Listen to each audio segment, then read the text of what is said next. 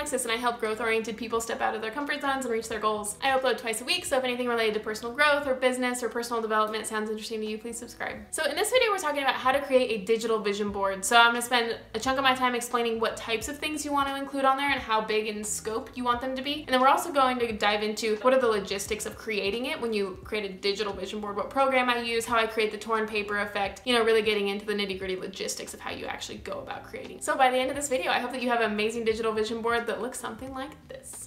And I was so pumped about this. I was so jazzed on life. I made this vision board. I was so excited about it. And then that very day, I burned a hole in my car engine. I was stranded on the side of the freeway, couldn't get the car home, ended up pushing it into a parking lot, and I took it to a junkyard yesterday. One of my tenets is that I really want to be real with you guys all the time. And so I just want to be real with the fact that I'm not living my dream life, that I just took my car to a junkyard, and that there are lots of things about my life that I want to change. And that a lot of the goals that I have on my vision board right now are out of reach for me right now. They are very, very far out there. They are very far-fetched things. And that's exactly where I want you to be too. I don't care if you just took your car to a junkyard because you burned a hole in your engine like I did.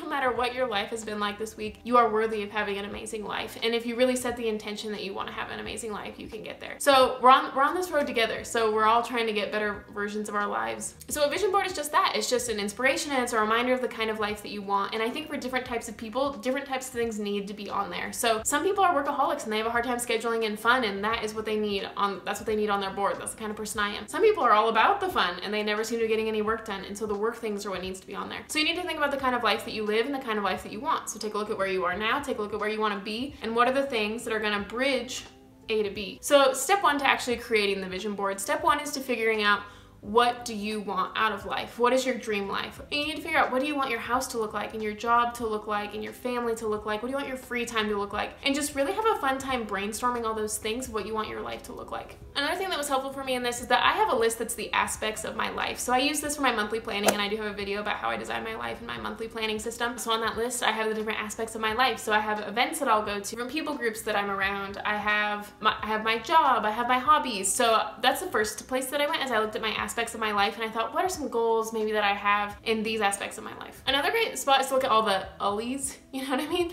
So look at your goals that you have spiritually, socially, physically, emotionally, mentally, academically. They're slightly different, mentally, academically, nutritionally, environmentally, like your home, occupationally, and recreationally. So those are some different things to think about. Think of all the always. You know, what goals do you have in those areas? And I'm sure we all have ways in all of those areas we want to improve, but really just try to limit it maybe down to five core goals, like maybe between 5 to 8 core goals that you want, and then you can have different images that are related to those certain things. And then just as kind of extra things, I added in books that I want to read, places I want to travel, things that you're passionate about, maybe your routines, maybe there's a routine you want to adopt, life goals, fun, all your wants. But the number one thing that you need to make sure that you have on there are fulfilling things. What sorts of things fulfill you? And I think that is the number one thing that you need to make sure that you include, and really try to craft it around that statement. What is fulfilling to you? Do not sell yourself short. If you want it, there's a reason, and it's not going to go away by you stuffing it down and avoiding that desire that you have in your heart. It's not necessarily your big lifelong goal, because I don't think we have one goal. It's like our heart's tugging us one way, so we go that way for a while, and then it tugs us a different way, so we go that way. And if you just keep listening to the tug of your heart and you just keep going and following these nudges that you want to go on, I think that's how you reach your lifelong calling, just by kind of following that path. And so I think if things are really like nudging on your heart, it's either there for you to experiment and then it'll teach you that you don't like that thing, or you'll go down that path and you'll really like it. So if you have this desire of your heart, I really encourage you to fully go after it and not sell yourself short, because that desire is not going away anytime soon, and you won't regret the risk of stepping out, but what you will regret is not stepping out at all. So put your real dreams on there, not your watered down dreams. We're not going through the trouble of creating this vision board so you can water down your dreams and put watered down dreams on your vision board. Put your true, actual dreams. Dreams that you are embarrassed to put on there because they're so big. And if you're embarrassed to put it on there, that's how you know that it's big enough. Okay, so after you've made the list that you want and it's included all the aspects of your life, you're gonna go on Pinterest and you're just gonna find some images that you feel like resonate with you. So find images that inspire you for whatever reason. Maybe they're not even directly related to your goals, but for whatever reason, the aesthetic inspires you, or what the person is doing, or the way they're doing it, or the way a picture is taken. It inspires you in some way, and it inspires you to be more creative, and it inspires you to step out, and it inspires you to take risks. So really just have fun. I mean, this is the fun part, is finding all the images. So just go ahead and find these images, save them to your computer. You can save them to your desktop, to your downloads, whatever is easiest for you. And once you have all those images, now it's finally time to make the collage. So what I use is Canva. So you just go into Canva and you need to type in the resolution that you want it to be. So like iPad screens, laptops, phones, they all have different resolutions. So go ahead and Google your phone's resolution. So I have an iPhone 6S. Super old.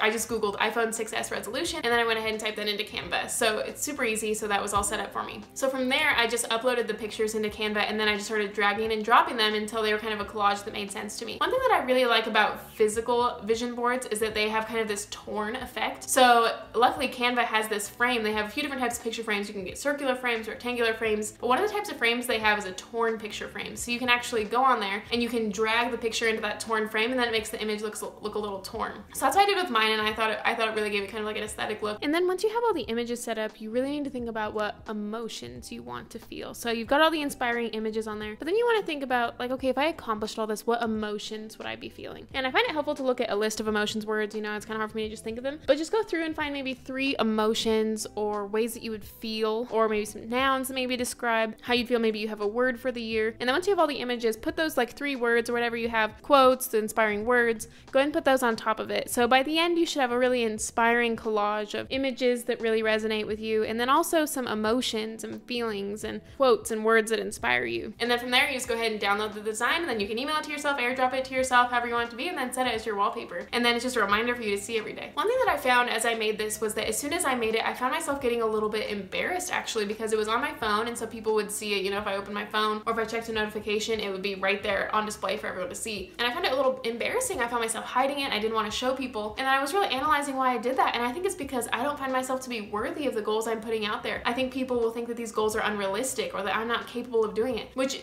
no one has in fact said that, but that's just me projecting that onto people. So I'm hiding my goals from them because I don't want them to see that I'm dreaming so big. I don't want them to reject me, and then I don't want to reject myself. And so, you know, if they see it, it might not seem realistic to them. And if that's the case, that's great. That means that you are dreaming big enough, and that means you're actually going after your legitimate dreams. It means you're not selling out. If they seem unrealistic to other people, that's how you know you're setting them high enough. Sure, it might be too big to accomplish in 1 year. Most people usually overestimate what they can accomplish in a year, but they underestimate what they can do in 10 years. I've heard that quote before. These are the long game goals, and it might not be realistic within this year, but you can do it in 10 years if you're just willing to get up every time you get knocked down and to really pursue your real dreams. But I've actually found that when I tell people what I'm doing, when I tell people that I'm YouTubing, they've all been so encouraging. For some reason, that was surprising to me. I was surprised that people thought it was great that I was doing this. I think if you just, you know, let people see your lock screen, I think that they'll actually be more supportive than we think, and I think that we're actually our biggest critics. And then as a plus, since it's on my phone, every time I go on my phone and I'm just gonna like binge social media for no good reason, it actually reminds me what I really want to be doing in my life, because binging social media is guaranteed not actually on my vision board. Thanks so much for watching. I hope you liked this video. If you liked it, give it a like. I do want to get to know you guys, because the most I'm getting to know you guys is in the comments. So my Instagram handle is in my YouTube banner, so if you guys want to Zoom or something, you know, like I won't charge you or anything. I really just want to get to know you guys. So if you want to hit me up, send me an Instagram DM, and then we'll make it happen so I can get to know some of you guys. Thanks for watching. Bye.